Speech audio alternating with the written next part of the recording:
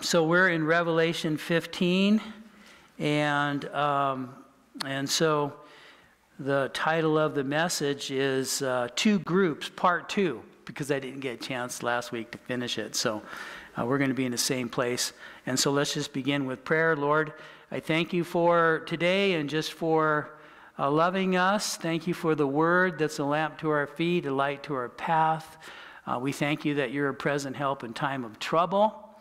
And, you know, it seems even when we're the cause of the trouble, you're there, Lord, to minister to us, to do what's necessary, to pick us up, to dust us off, to carry us on. We thank you that you never leave us or forsake us. We thank you for your grace that we can embrace. We thank you for your love that we can share. We thank you for your faithfulness. And we thank you, Lord, for your promises, and Lord, we anticipate your soon and very soon return for us. And in the midst of a crazy world, Lord, we just trust in you. And so thank you that we can gather today and we can encourage one another and in fellowship. So we lift up again this study, pray that we would have hearing ears in Jesus' name. Amen. Okay, so in chapter 15 of Revelation, there's two groups that are represented in this chapter in what I call, you know, when I consider really these kinds of things, there is a chapter in Hebrews that I call the Hall of Faith chapter. And in that chapter, we see that some believers have a testimony of experience a miraculous deliverance in the physical realm. And yet, there's other believers that are viciously killed. But yet, the Bible teaches ultimate victory. And we'll see that in this chapter. But I want to read that Hebrews 11 chapter, verse 32. And what more shall I say? For the time would fail me to tell of Gideon and Barak and Samson and Jephthah, also of David and Samuel and the prophets, who through faith subdued kingdoms, worked righteousness, obtained promises, stopped the mouths of lions, quenched the violence of fire, escaped the edge of the sword, out of weakness were made strong, became valiant in battle, turned to flight the armies of the aliens. Women received their dead raised to life again. Now others, now these would be other strong, faithful believers, were tortured, not accepting deliverance that they might obtain a better resurrection, or of course, an everlasting resurrection. Still others had trial of mockings and scourgings, yes, and of chains and imprisonment. They were stoned, they were sawn in two, were tempted, were slain with the sword. They wandered about in sheepskins and goatskins, being destitute, afflicted, tormented, of whom the world was not worthy. They wandered in deserts and mountains and dens and caves of the earth. And all these, having obtained a good testimony through faith, did not receive the promise, God having provided something better for us, that they should not be made perfect apart from us. And so we have their testimony. And I just am so encouraged by that, you know, that record. Because, you know, we see some believers just experiencing things differently, which we all do. And how terrible it is when somebody believes, oh, you're experiencing that because you have sin in your life, or You don't have enough faith. If you had enough faith, these things, just all this false doctrine that's out there. Well, sometimes God works through the very difficult things. And so we don't know how things on earth will play out. But what we do know is how things will work out after. You see, we don't know what tomorrow holds, but we know who holds tomorrow. And so we're able to live our lives in confidence because of that understanding. And one thing is for sure, God gives us peace. His clear word of prophecy to us, like we're studying in the book of Revelation, brings us comfort and confidence. The word tells us in 2 Peter 1:19, and so we have the prophetic word confirmed, which you do well to heed, as a light that shines in a dark place until the day dawns and the morning star arises in your hearts. Now, can anyone guess what that dark place would be? And yet, this dark place that we're in, we're called out of. Before you were a believer, you were a children of darkness. But now you're children of the light. And so we're in a dark place, but we're children of light. And so we're to be a church like a city on a hill.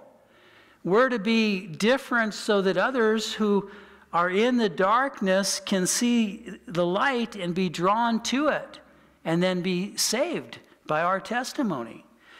And so we have in the Old Testament and the New Testament, we have written prophecies that are detailing the last days. Now, Jesus, in Matthew chapters 24 and 25, give many of those details, but reading just 2 verses, Jesus said in Matthew 24, "So you also, when you see all these things, know that it is near at the doors. Assuredly, I say to you, this generation will by no means pass away till all these things take place." And I believe the Bible teaches us that we're that generation. But, Jesus says, when you see all these things. And so, in other words, Jesus is saying that these end-time scenarios are not going to be hidden. They're going to be something that we can see. And, of course,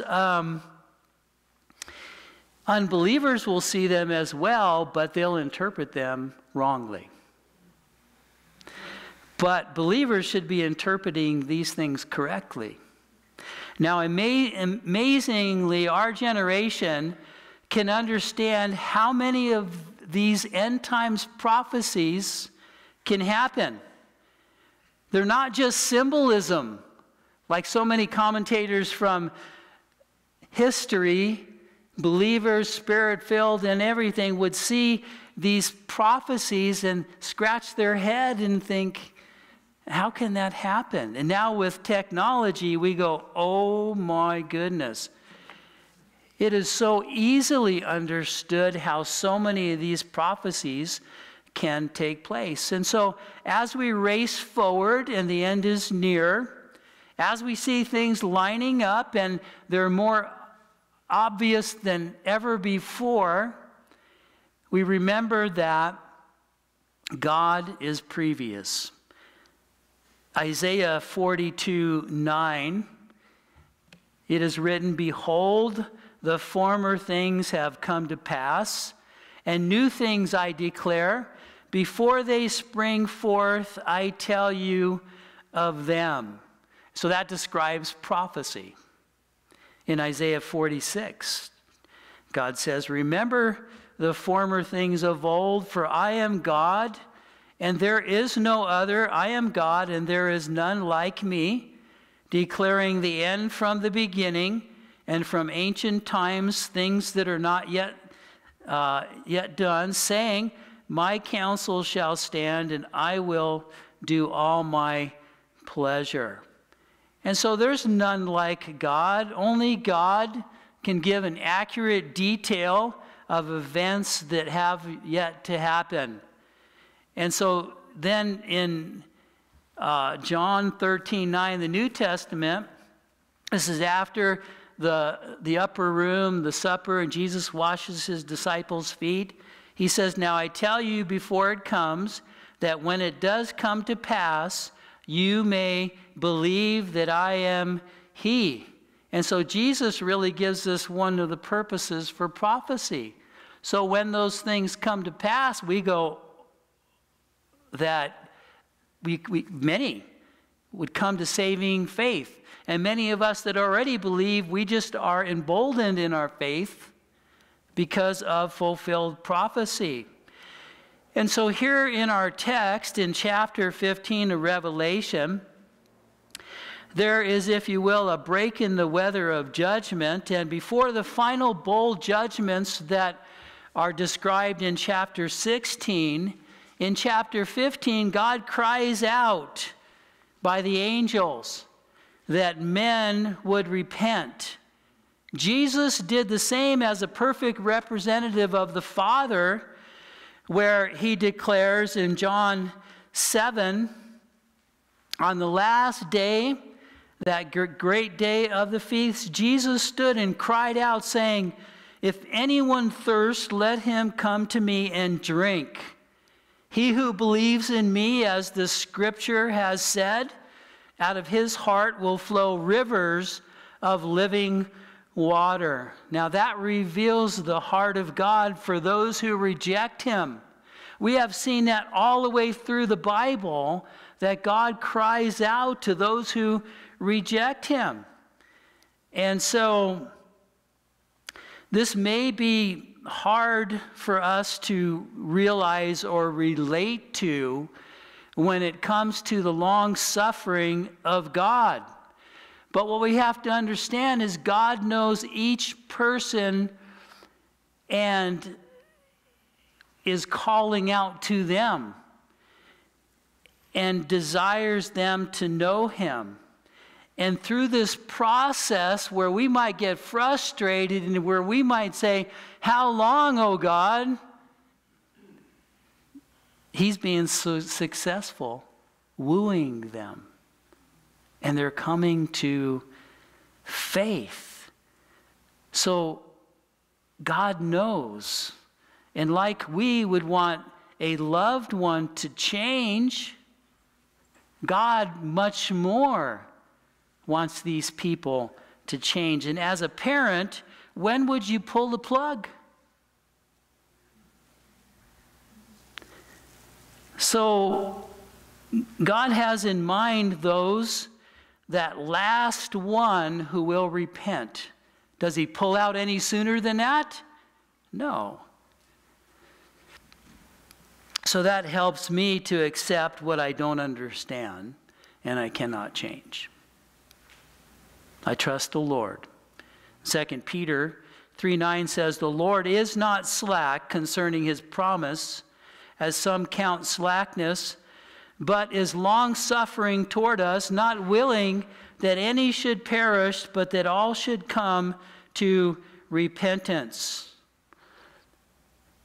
And so that's God's heart. A scripture I think I read last week, Ezekiel 33:11. Say to them, as I live, says the Lord God, I have no pleasure in the death of the wicked, but that the wicked turn from his way and live.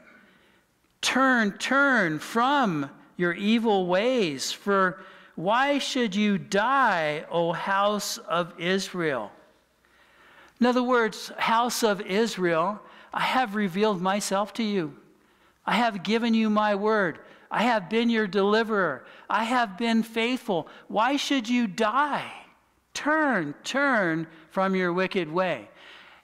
God does not show partiality. God, in a personal way, is ministering to this person and that person by his Spirit through events, through circumstances, through creation.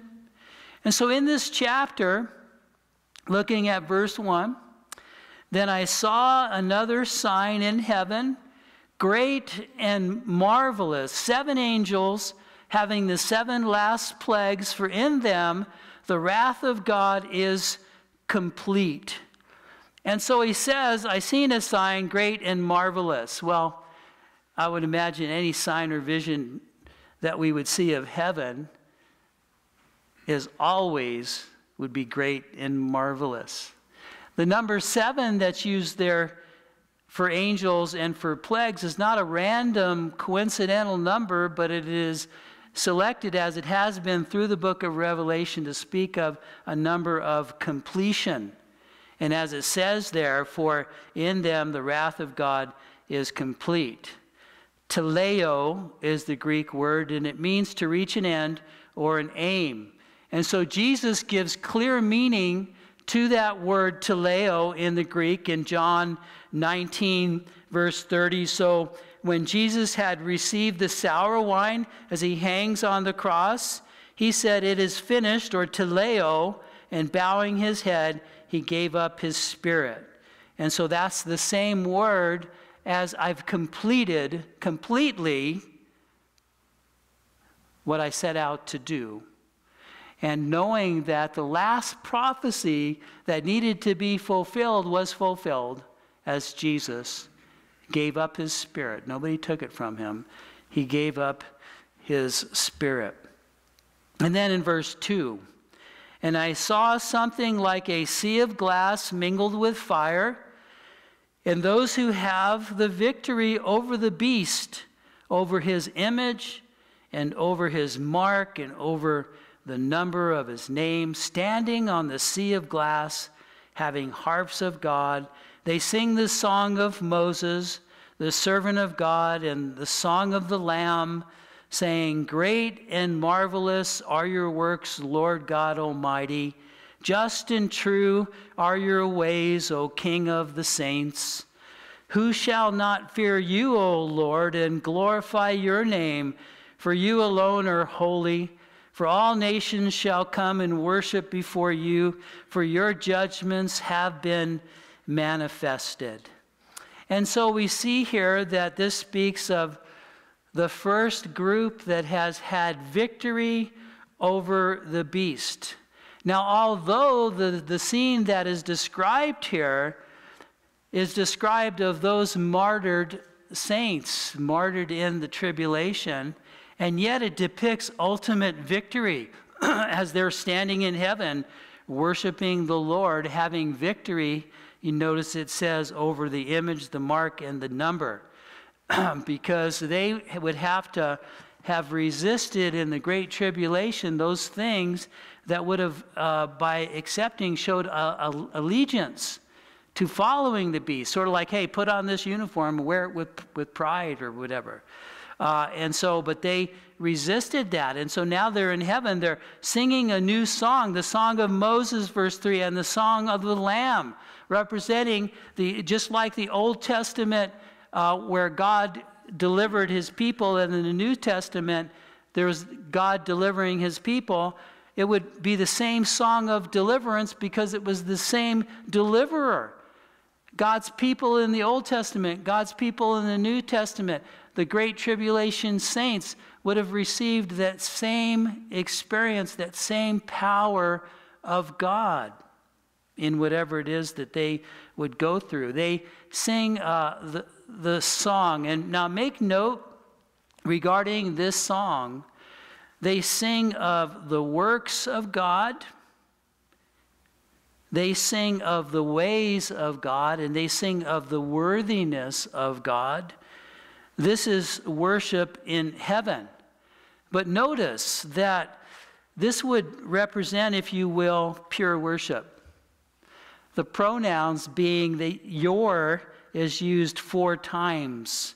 You know, your works, your ways, your name, your judgments. And the pronoun you used 3 times, where it says, "Who shall not fear you? You alone are holy. And then lastly, we worship before you. And so these martyrs in heaven, these who were delivered, these who had the victory, focused on God. They did not focus on their own costly sacrifice. I think that's key.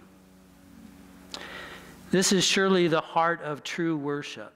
It's all about God and not about us. We look to his accomplishments, not ours.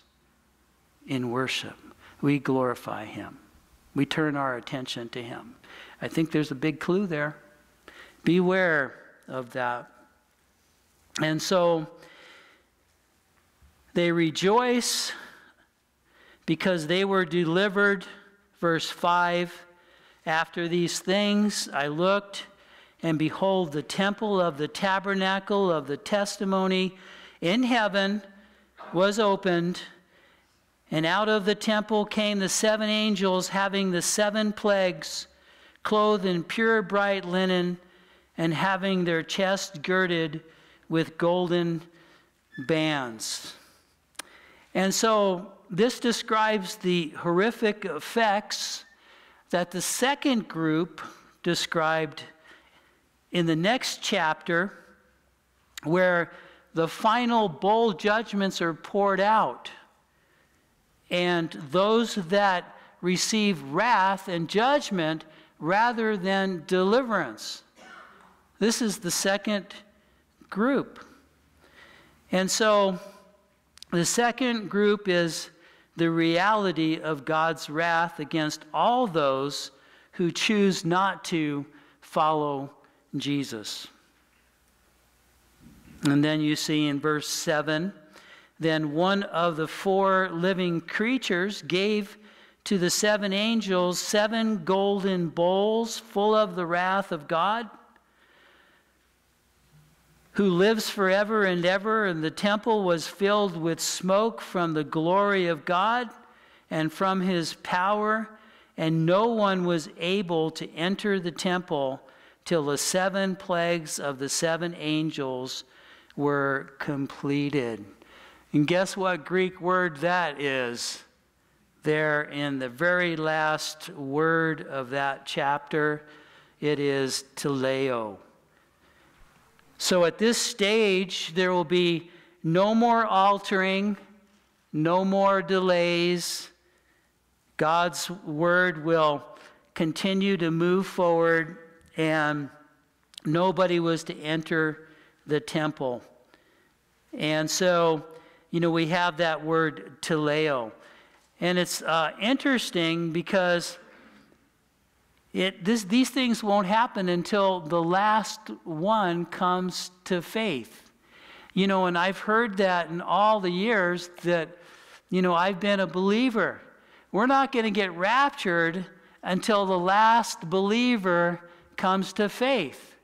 Jesus didn't say it was finished on the cross until the last prophecy that needed to be fulfilled was fulfilled.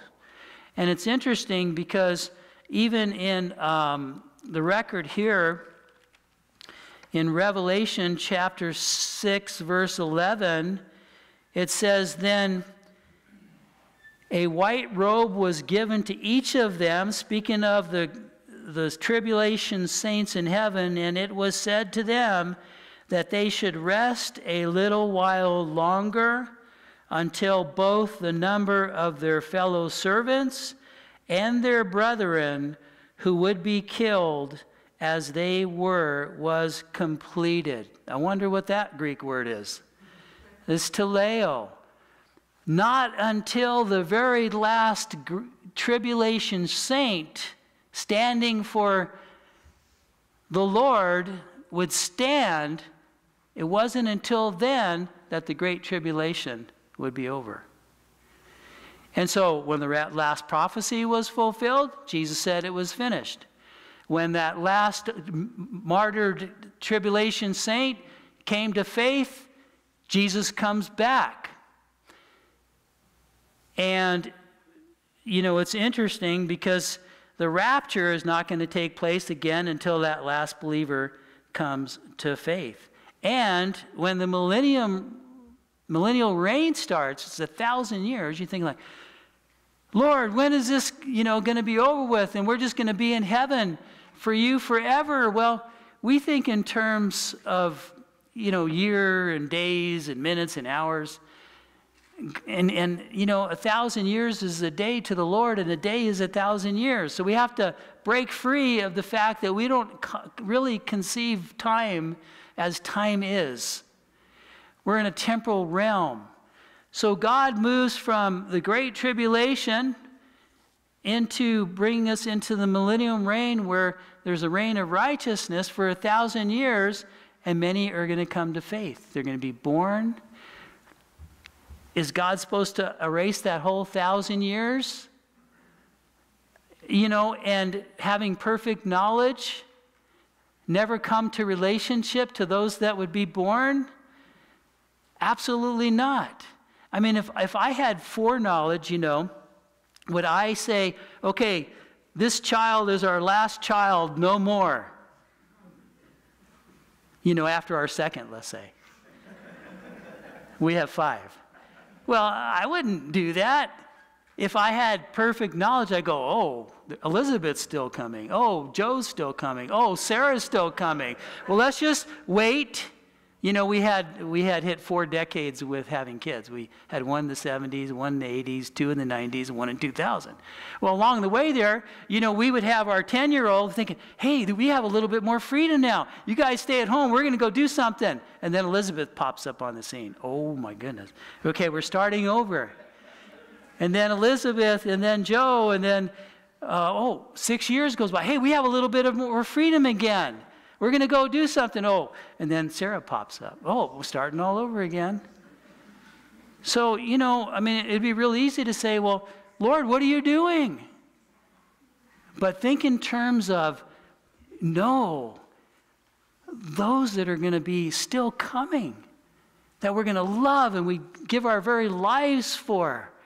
And, don't be so, selfish in our way of thinking. Because, hey, if we have to endure something here for the sake of somebody coming to faith, so be it. That's what this whole life is all about. Living for others, or it should be. Not for ourselves. What can we take with us? You never seen a U-Haul following a hearse. Although the Egyptian kings would have their whole, thing buried with them. But that's a false way of thinking. But it's just the idea that eventually that day will come. And so we can still choose today to follow Jesus and to trust in his finished work. That will carry us through not only today, which Jesus says, by the way, there's enough trouble today, don't be worrying about tomorrow. I love that simple counsel. And how often do we complicate it? As I mentioned, what was it? I think last week again, and I mentioned, hey, I won't worry about tomorrow, but what about the day after? What about that day? No, he says, don't worry about tomorrow. There's enough today. And so if we follow his counsel, we're not going to be all anxious about tomorrow. And so, so let's trust the Lord and his word and enjoy the fact that, his timing is perfect. Receive that ahead of time. And, be that one that can wait in a long line. I know some here that can't, by the way. I know some that go home if there's a long line. I know some who avoid places because there's long lines. I know some that, when I was in Southern California, I'm almost done here. When I'm in Southern California, we used to have to fight the traffic. So I spent 2 to 3 hours on the road and then worked my, 8 to 10 hours. And the 2 hours to 3 hours on the road was sitting in traffic, bumper to bumper. And that was hopefully because there wasn't an accident. And so I did that for a lot of years, from 75 to when I come up here in 92. It's a lot of years. It's a lot of years to come up here and all of a sudden appreciate that that doesn't exist. But if that's not where your experience is, You could sit on 97 and be all irked because you missed the light, because there was too many cars in front of you. You're not thinking straight. You know, you're not relating correctly. You know, there is no traffic around here. Nothing's far. You know, on a normal day, it'd be like me driving to Burns to go to work. So let's try and chill and trust the Lord a little bit, you know.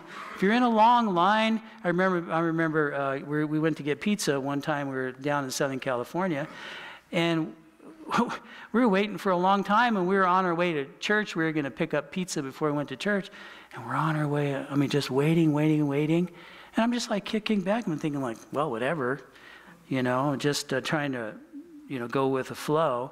To come to find out, they just never even put our order in. And so I just remember the whole lesson. And so who am I going to get mad at?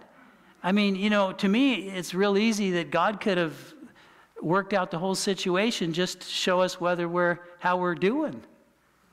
He puts us in places where when we just snap, think, well, okay, you're not doing very well. Or, hey, I'm calm, all right, whatever, chill. Hey, you're doing okay. Because one of the fruits of the Spirit is self-control. If you just snap all the time, you know, you're not doing very well.